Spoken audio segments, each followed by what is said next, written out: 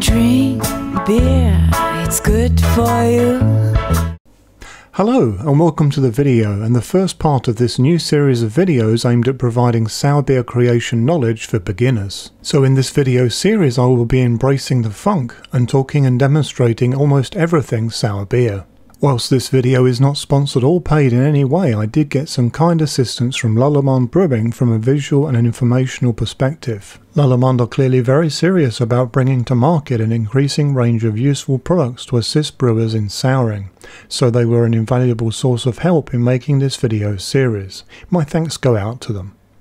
It is fair to say that the commercial market for sour beer styles has been rapidly growing in recent years. We have seen a very large amount of diversity in sour styles, pushing forward much creativity and a varied amount of different flavours and effects. Home brewers have also embraced the funk in large numbers, and this has become a growth area of home brewing too. Going back in history, beer fermentation dates back to 7000 BC, and it is believed that many beers were produced sour at this time simply due to a lack of knowledge. The British were the first to recognise that single-strain yeast created beers that did not necessarily sour with age.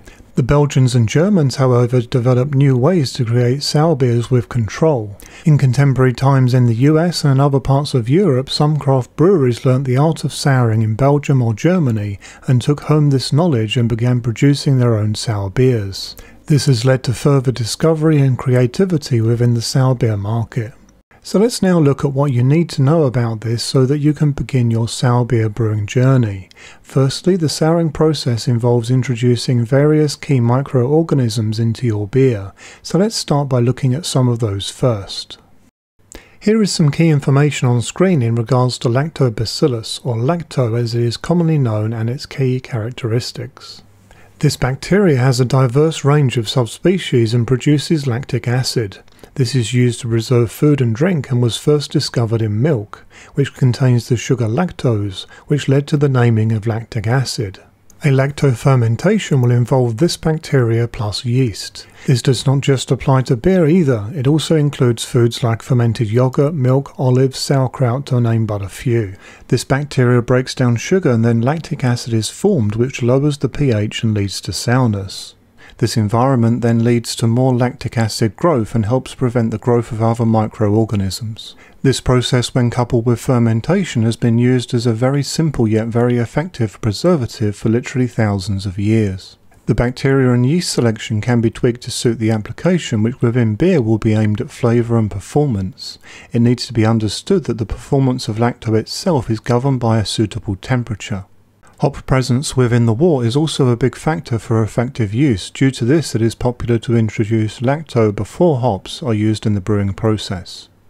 Common effects when using lacto within beer are usually refreshing due to the pronounced citrus tangy flavour along with a measured level of sourness.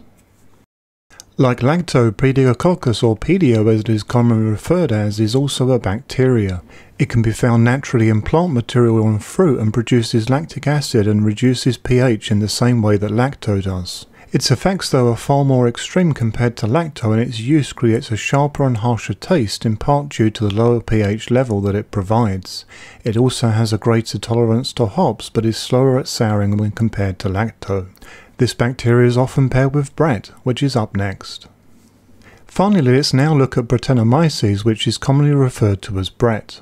This word in full, translated from Greek, literally means British fungus or British yeast, and was first discovered when a study was made into the spoilage of English ales.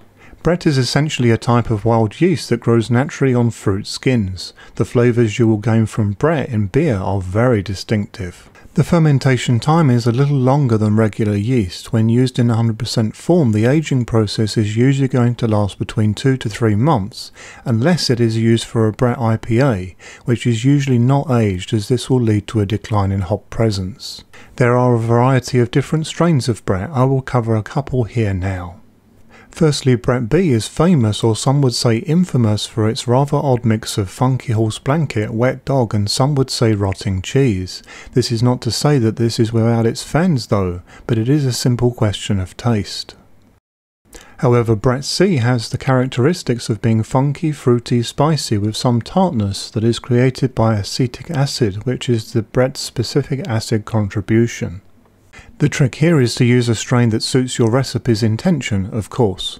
Many modern breweries are also using Brett, but this has to be strictly controlled to ensure that the desired effect on the end beer is in place. Brett is notorious for being very fussy about its needs and requirements to work, and as such is microbiologically speaking not the easiest yeast to work with. It is in fact an area of specialization. I will now compare these to increase understanding to complete this section. Lacto is known for having a clean taste because it doesn't produce much apart from lactic acid. German sour beers like Berliner Weisse use lacto. Brett, however, being a yeast, is the total opposite and contributes a great deal in terms of flavour. However, Brett works much more slowly than both lacto and pedio. Pedio, like Brett, can also contribute many funky flavours and aromas into beer. It is often combined with Brett to give it more fuel to work with. Sour beers like Lambics and Flanders Reds will use Brett or a combination of Brett with pedio.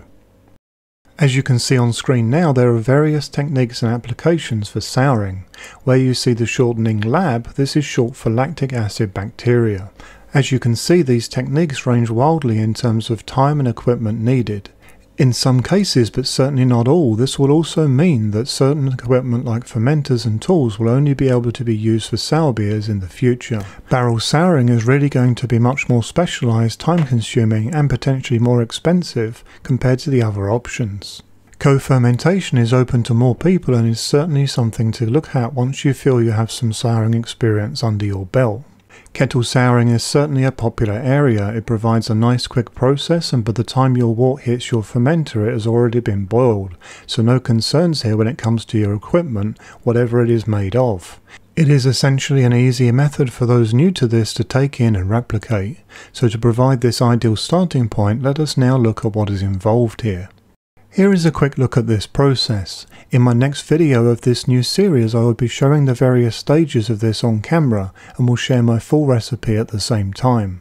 Part 2 of this series is also released on the same day as Part 1, so if you wish you can check that out next.